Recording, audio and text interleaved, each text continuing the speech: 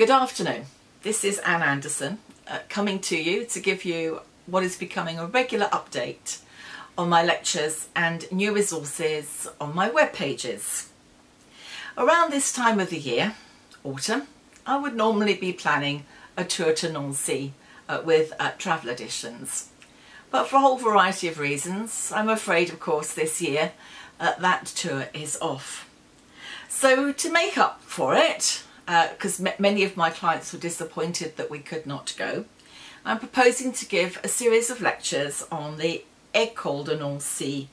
This is one of my favourite topics because I often imagine that I might become a true Nancienne, sitting in the beautiful Place Stanislas in the heart of the city, sipping a cup of coffee or something slightly stronger. Hopefully these 3 lectures will give you a better idea about the School of Nancy, or École de Nancy. I have already covered the architecture of Nancy in a previous lecture and of course in my book on Art Nouveau architecture, of which I'm immensely proud. But this series of 3 lectures is a little different, as I'll be concentrating on the decorative arts. We kick off with a lecture on Émile Gallet, who's considered to be the father of the school, or École de Nancy, which transformed the decorative arts scene in France around 1900.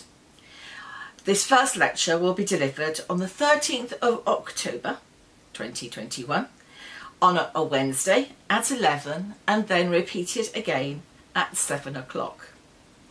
Of course, Gallet is particularly well known for his glass, but this lecture will also look at his lesser known ceramics, which are often rather humorous or political, as he was a patriot following the disastrous Franco-Prussian War, which annexed a large portion of Alsace and Lorraine to Germany.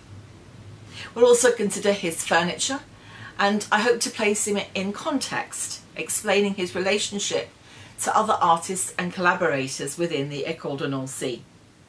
The second lecture, which will go out on the 20th of October, also a Wednesday, at 11 and again repeated at 7, and will be on the Dorme Frères, the Dorme brothers, who transformed their glassworks into a leading arts manufactory.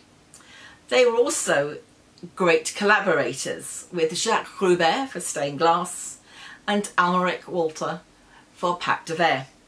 If you've been to visit Nancy, you'll have seen the windows by Jacques Rubert in the Chamber of Commerce, the fantastic seagulls and roses window in the Maison Bergeret, or even the truly stupendous ceiling of the Crédit Lyonnais. Then finally, the third lecture in the series, given not on a Wednesday but a Thursday, 28th of October at 11 and again repeated at 7, will not only look at the furniture and metalwork of Louis Majorelle, but also at his amazing villa, the Villa Majorelle or the Villa Gica. This has been shut for the best part of 2 years and reopened in spring 2021. I'm dying to see it, to see what restoration has been achieved, trying to transform the Villa Majorelle back into something of its former glory. So those are the 3 lectures on the leading players in the École de Nancy. On the 13th of October, Émile Gallet, on the 20th, Dorme Frères, and finally on the 28th of October on Louis Majorelle. The times I will repeat, 11 and then 7, and that will be British Summertime, or BST. Hopefully these lectures will inspire you to visit Nancy, and all very being well, Travel Editions tours will run next year. So Scott is hoping to take tours to Nancy in March of next year and in April of next year, and if I'm really lucky I'll take my tour in October of next year. So keep your fingers crossed for both of us. As well as my lectures that are delivered by Zoom, I am also posting lots of new blogs on my website. You will find a blog about the arts and crafts movement in Chipping Campden, as I'm particularly interested in the arts and crafts in the Cotswolds. This will give you a good idea of what you'll be able to see if you self-guide around the village of Chipping Campden. You'll find this alongside other blogs, not just on Nancy, but also on Art Nouveau in Budapest and in Riga. Finally, if you do subscribe to my newsletter, you'll find an update about our recent walk of Chelsea, the buildings and blue plaques that we saw, and how we really enjoy viewing the magnificent windows in Trinity Sloane Square.